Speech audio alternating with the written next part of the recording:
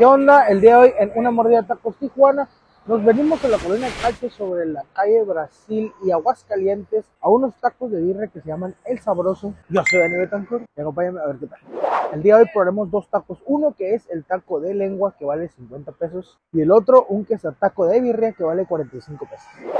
Bueno, el primero que nos vamos a echar es el quesataco de birria y chéquete nada más cómo me lo dieron, Trae sus dos tortillitas. Ay, papantlas, mira. Bien doradito el de abajo. Su carnita, cebolla de cilantro, los frijolitos y una costrita de queso. Ay, Padre Santo.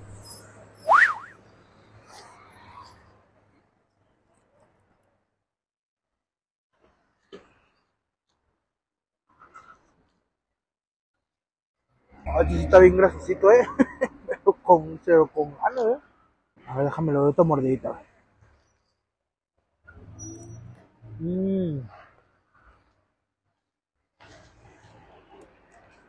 Qué rico es cuando está la tortita bien doradito. Luego el quesito está bien gruesa, mira. Con mozzarella. Está firme, grueso, sabroso, tiene muy buen sabor, la neta.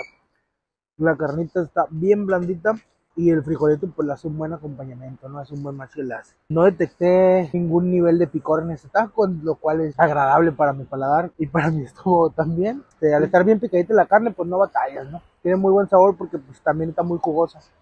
Por eso el taco le vamos a poner un 8.8.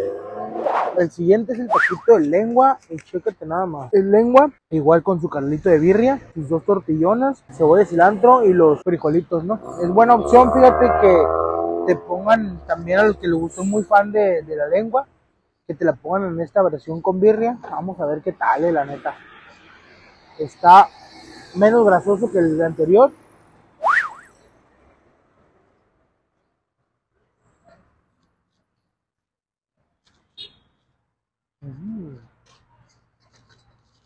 No sé si que aplicó la de lengua, me como un taco. Igual, viene súper picadita la carne, chéquense. Mira.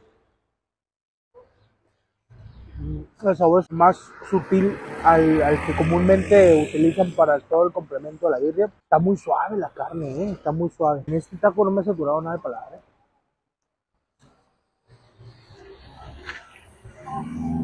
Sí le hace falta algo, porque está muy sutil el sabor. Pero de ahí en fuera la tortillita, muy sabrosa también, tortillita media. La carnita bien blandita, eso es muy importante. Y sabe al caldito de la birria. Por eso vamos a poner un 8.5.